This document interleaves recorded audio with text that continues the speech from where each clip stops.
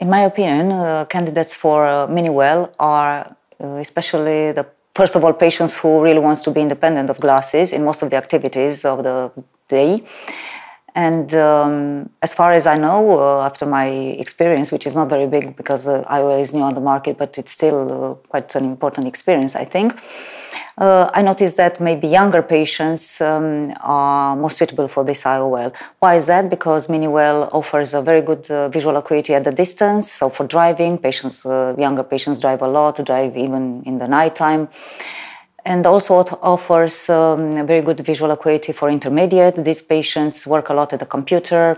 They used to read maybe newspapers not in written format, but on the iPhones and so on.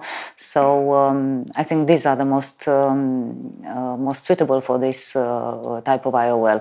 Active patients, maybe making some sport in the daily activities. These are the most suitable for this IOL.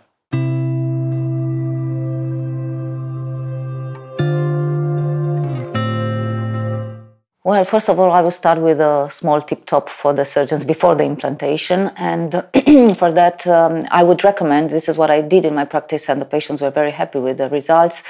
I would recommend when choosing the proper IOL diopter, what I do, I choose imetropic for the dominant eye and a bit minus 0.25, 0.3, maximum, let's say 0.5 for the non-dominant eye. It is really helpful. Of course, the most appropriate formula according to the biometry results, if it is myopic, metropic, or hypermetropic.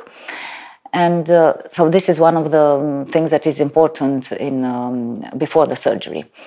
Once we are in the surgery, what I would recommend is to perform, for example, if it is an astigmatism more than 0.75, it's an exclusion criteria for me. But if it is an astigmatism of 0.5 or 0.75, and especially if it is against the rule, I would certainly recommend to perform the incision, the main incision on the steepest axis. So that's why maybe marking in a way or another, manual or with other systems, marking the steepest axis before the surgery is important in order to make the main incision on that steepest axis. And I would even go further with that. If it is an against the rule astigmatism, so on a horizontal axis, I wouldn't mind to perform even at the end when implanting the IOL, even a bigger incision. I usually work on 2 millimeters or 2.2, but if I need for astigmatism lowering purposes, if I need to enlarge it, I would enlarge it at the end, the incision. So this is what I think very important, because achieving emetropia is very important in EDOF lenses.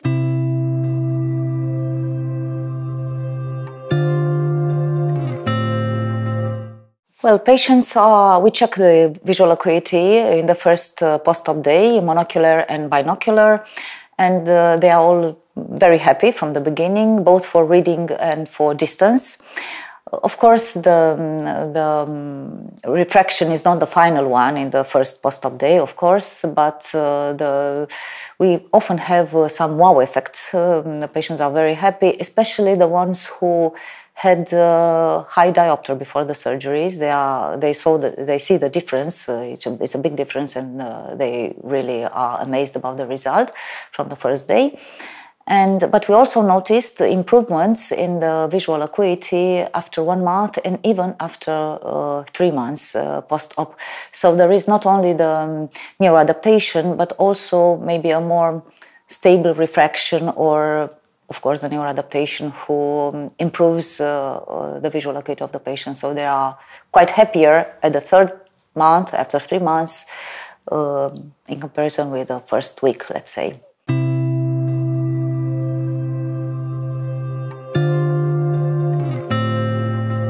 In my experience, I noticed that the patients having Mini Well EDOF lenses are happier in terms of photic phenomena. So they don't see almost at all glare and visual disturbances, halos in the night drive. They don't have problems with contrast sensitivity. They can read even in lower light, lower illumination environment.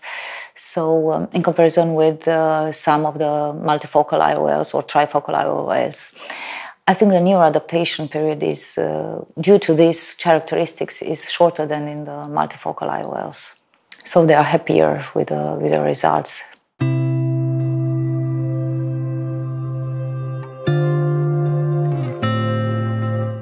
It's a total different design. It is not diffractive at all. Its structure, its optic, has central part. So this progressive passage from this one to another, the three portion of the optic, the three parts of the optic, ensures progressive depth of focus. So there are not several foci, but it is a continuous diffuse continuous zone of focus. So that's why this lens really has, and the study showed an impressive, good defocus curve for the patients implanted with mini IOL. So that's why this lens ensures a very good visual acuity in most of the distances, as a matter of fact, in all distances.